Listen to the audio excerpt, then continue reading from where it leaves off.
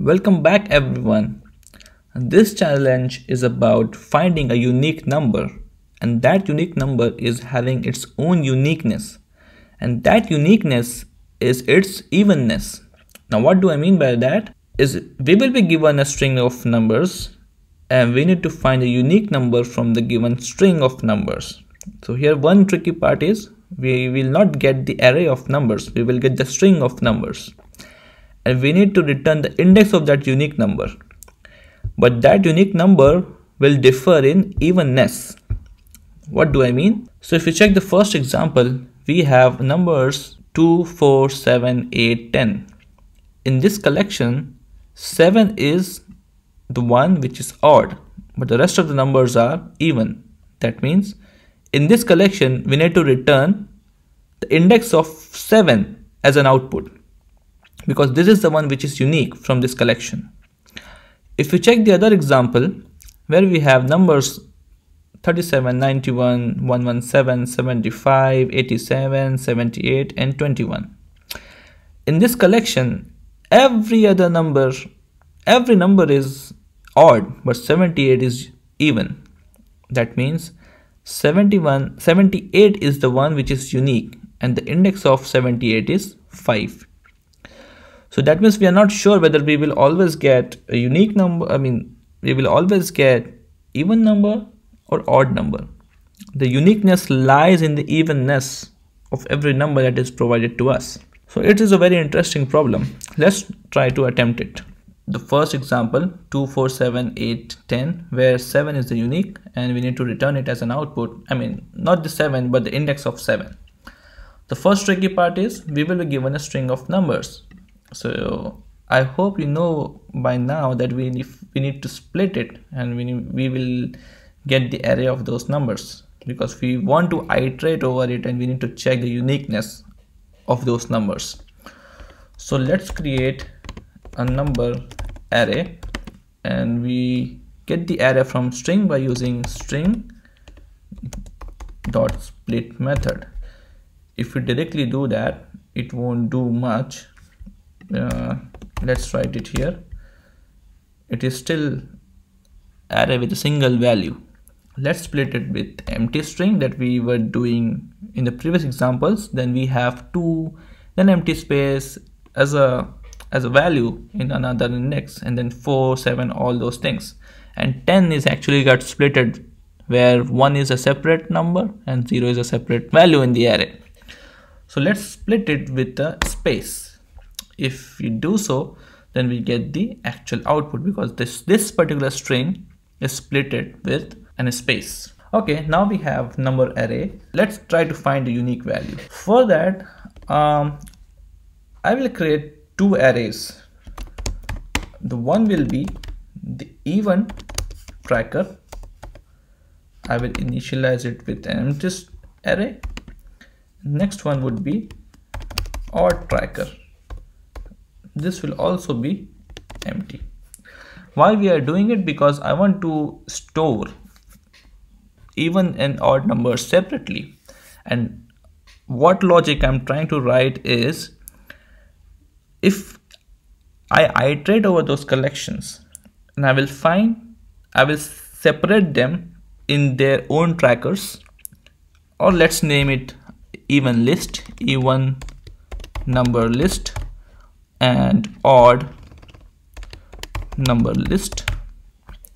I'll create these 2 lists, and whichever list has only one value, that means that number is unique and other numbers are having of particular set. So for example, if even number list is having 1 number and odd number list is having, let's say, 3 numbers, that means the unique number is an even number and other numbers are odd. Okay, let's write a code and see the output. Then I'm sure that you will get what I just said. So let's write a for loop where I will iterate over these, the number array. For I equal to 0, I is less than number array dot length I plus plus, and now check for number. If for a better visibility, let's create another variable current that will be number array at I. Let's check if the current number mod 2, if it is 0, that means if it is even, then we will push that number in even list. We'll push the current number. Otherwise, we will push in odd number list. Okay, we're simply checking for one number and we are testing which one is it. Is it even number or an odd number? Okay, and also let's try to print even number list and odd number list.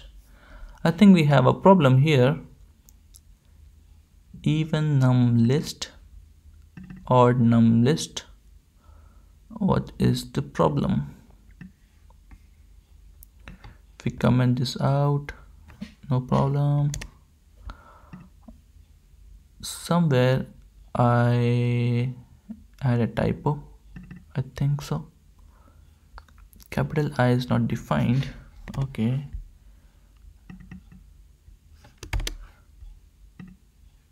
Oh, this is a mistake. I need to write small I. Okay. All right. So sorry for the typo.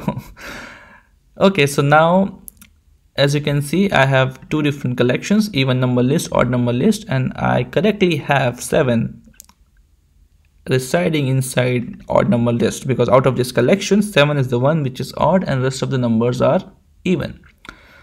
Now we get the unique number because we know that this is the list which will always have single value as a part of this problem. Well, now what we can do, we will check if even number list dot length, because if we have a single value, that means it is having a only unique number and the length will always be 1. So if even number list dot length is 1, if it is true, then we will return number array dot index of even number list of 0. Otherwise we will return number array dot index of odd number list and the only value. Okay, we need to return the index. By writing this code, let's write a curly brace to have a better visibility of the code. Otherwise return this one. Okay, so as a part of this particular input 2, 4, 7, 8, 10, we know that 7 is the one which is odd and we have it in the odd number list, and we are sure that this will only have a single number, a single value as a part of this particular thing. So if it is having a length of 1, then return a number, I mean the index of that number from the list, otherwise return from the other one. Let's check with the other input. In this case we are expecting to get the index of 78, which is 0, 1, 2, 3, 4, 5. So let's check that out.